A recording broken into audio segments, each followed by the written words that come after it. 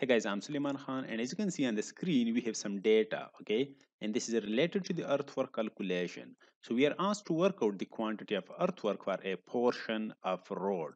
The formation weight that is known, which is actually 2 meters, okay? Now the side slopes are 1 in 1 in cutting. Okay, if there is cutting, the side slope can be 1 in 1, and for the filling that is 2:1. Okay, now the natural surface level, those are given, and the formation level are also given. Okay, as you can see, these are the stations. Okay, you can say 0, 30. Okay, these are in meters. Now the formation level, those are 250. Okay, this is just the formation level. If you can draw a, you can say the section of the embankment. Okay, let me just draw it. If I can do it, where is it? Okay, if this is the section of the embankment, okay, then as you can see, this is going to be the formation level. Formation level means the level of this point. Okay, the level of the top. Now this is NSL. As you can see, this is going to be NSL. Okay, so these are given separately. Okay, so simple. Okay, let's move ahead. Now as you can see, the NSL and the formation level, those things are known. So what should be the quantity of earthwork for the same data for the same road? Okay, we can use any method.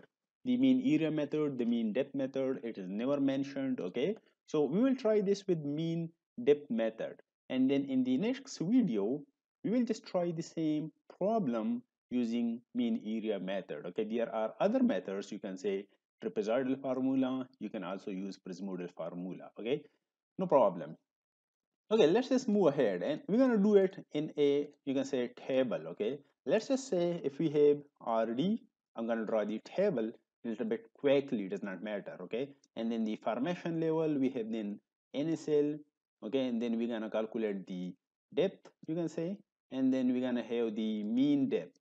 Just a minute. So we have mean depth, and then we're going to have the area, okay, which is maybe you can say central area. Okay, let me just do it little bit quickly so you can understand it. Okay, and then we have sides area, and then we will add the total area, you can say, and then we will calculate the quantity. Okay, maybe.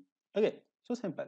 Now as you can see, let me just have some, you can say, uh, the borders, so we can do it little bit uh, easy, and you can say in short time. Let's say this is the distance. Now we have next the quantity.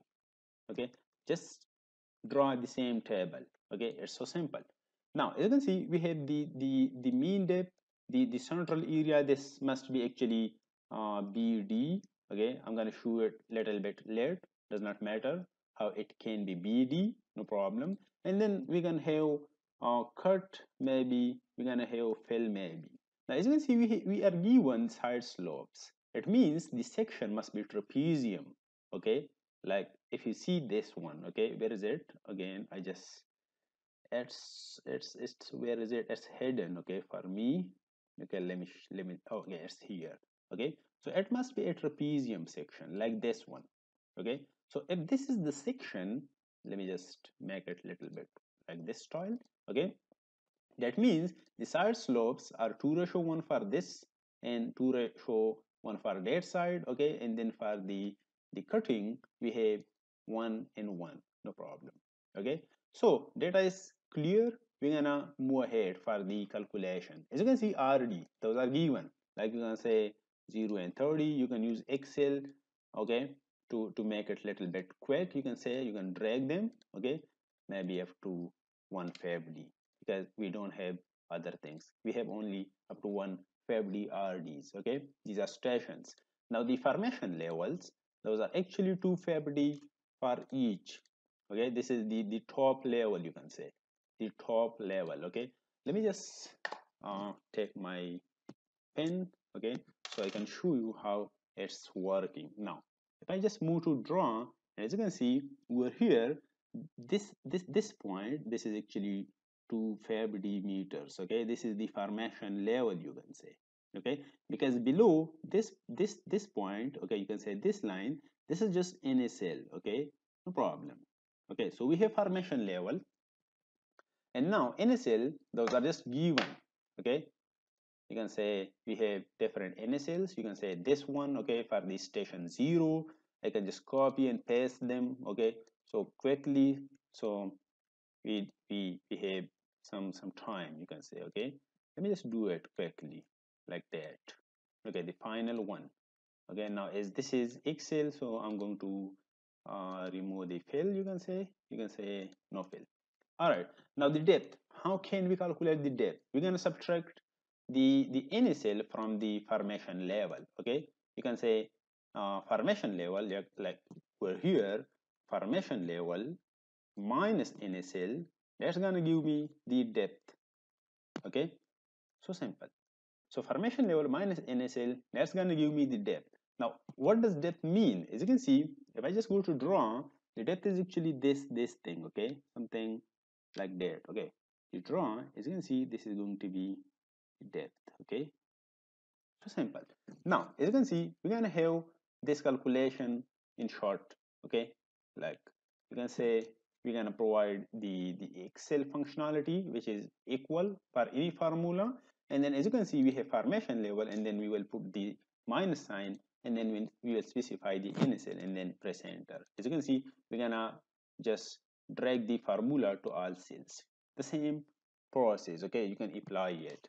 Now the mean depth, what does mean depth mean? Actually, we're gonna add the depths for both stations. You can say for two stations and then divide that by 2, so we can have mean depth for the two stations. Okay, how it works, let me just show you. Okay, as you can see, if we have this depth, okay, at one station, for station 0 and for station 3, we're gonna do it like, you can say d1 plus d2, and then we're gonna divide those things by 2. Okay, so simple. And now let's just move ahead. Okay, now equal this station, okay, and plus this station. Now as you can see, I forgot the brackets. Okay, we're here like this one, and then we will divide the same thing by 2 because this is mean. Okay, and let's just apply the same formula to all, so we can do that in short time. Okay, this is what Excel does. Okay, and that's why I love Excel. Now the central area. Okay, as you can see, we have this. Now let me show you what does central area means. Okay, as you can see, if it is a trapezium shape like this one. Okay, now this is a trapezium shape. Okay, let me fill it with the white. Okay, now it's very interesting. As you can see, if I just move to the draw, and as you can see here, if I can split the same diagram like the same thing. Okay, at each side we got you can say triangles, and this is called the central area. Okay, C area, no problem. And this is going to be, you can say BD. As you can see, it's been already written there. Okay, no problem. That's capital. Over here it's small, no problem.